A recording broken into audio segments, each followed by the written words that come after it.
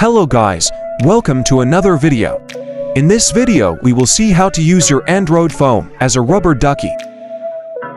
I have already made a video on this topic, but in that video I have shown you how to use your phone as a rubber ducky using Ducky app. If you want to watch that video, you can watch it. I have given a link for that video in the description. So let's begin the video. Disclaimer: this channel does not promote or encourage any illegal activities. All contents provided by this channel is meant for educational purpose only. So to make your phone a rubber ducky, you will need a rooted Android phone.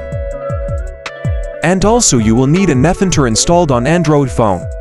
And also you need NetHunter supported kernel for some devices, because some devices can't perform HID attacks without a custom kernel.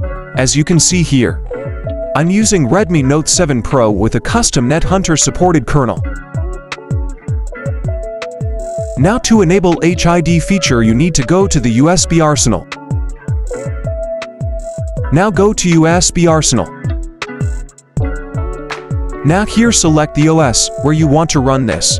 You can select Mac OS, Linux OS, Windows OS, but at this video, I'm going to show you a demo on Windows 11. So I will choose Windows as OS, and in USB function, I will select HID and I will disable the ADB function.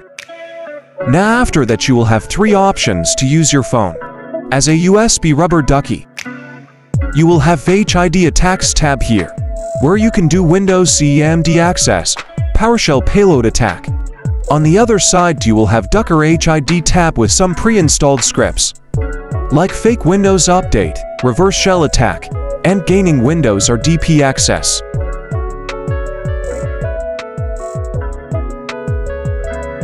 And you will have one more option, of course, that is using the Ducky app. You can make your Android phone as a USB rubber ducky. You can type here the script to use this application.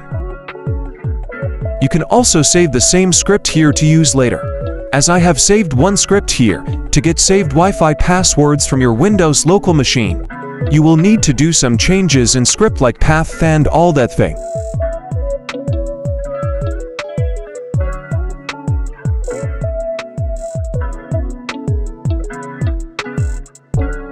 Now moving to the NetHunter application, we will be using HID attack section to use CMD based attack.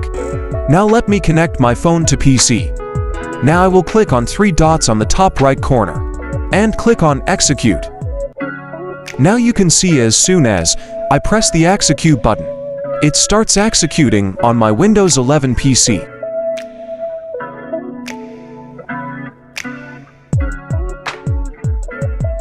So this is how you can make your phone as a USB rubber ducky.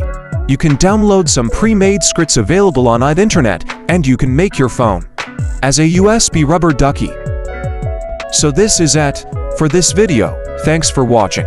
See you in the next video.